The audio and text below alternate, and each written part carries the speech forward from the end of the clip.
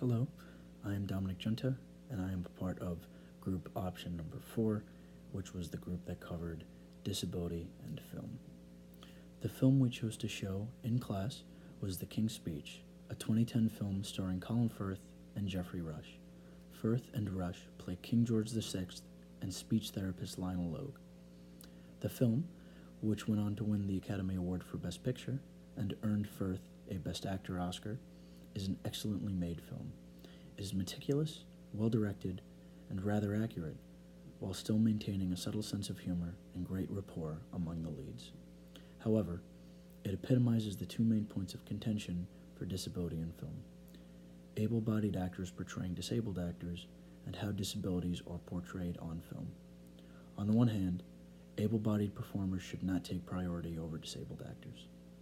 It's similar to the 1988 Gallaudet University Deaf President Now March in the sense that disabled actors should represent the disabled experience.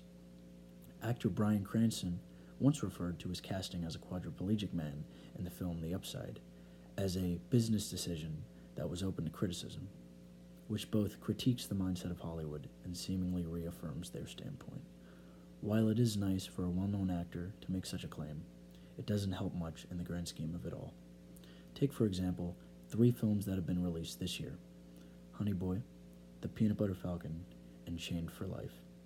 All feature disabled actors playing disabled roles, and all were critically lauded for it. If film producers want to make the smart business decision, perhaps they should look to these films for a little perspective. An A-list star isn't an explicit moneymaker anymore. Representation is important and is noticed by critics and award ceremonies. On the other hand, Colin Firth portrays King George VI, or Bertie, as he is called by his friends, in a realistic, grounded, and appealing manner. While both Colin and this film were recognized at the succeeding Academy Awards, the Academy hasn't always been known to be the best judge of proper characterization or representation. Upon release of the film, the British Stammering Association championed the film, congratulating the team on a realistic depiction of the frustration and fear of speaking faced by people who stammer on a daily basis. Firth is said to have struck thee as the very authentic and accurate, an opinion shared by the Royal College of Speech and Language Therapists as well.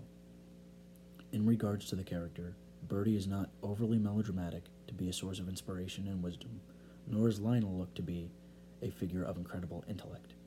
These men are not perfect, nor are they cookie-cutter characters written purely to win awards or blithely inspire.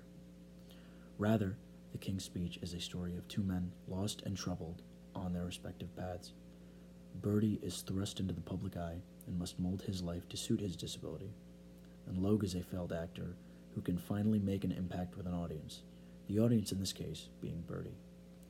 Director Tom Hooper crafted the film with the grace and debonair decorum we've come to expect from well-done period dramas such as this one, but utilizes striking recurring imagery that is frightening to Bertie and people with speech disabilities everywhere, like hanging the microphone above him in a threatening way during practice speeches, or in front of him, like a large, all-consuming target reticle.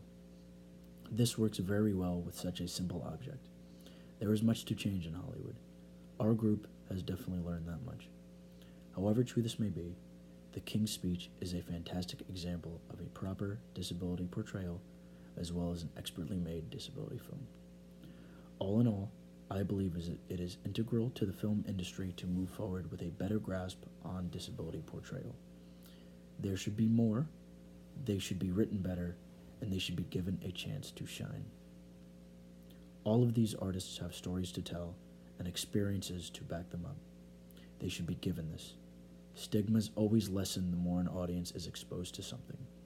Perhaps disability depiction is more important than some may think.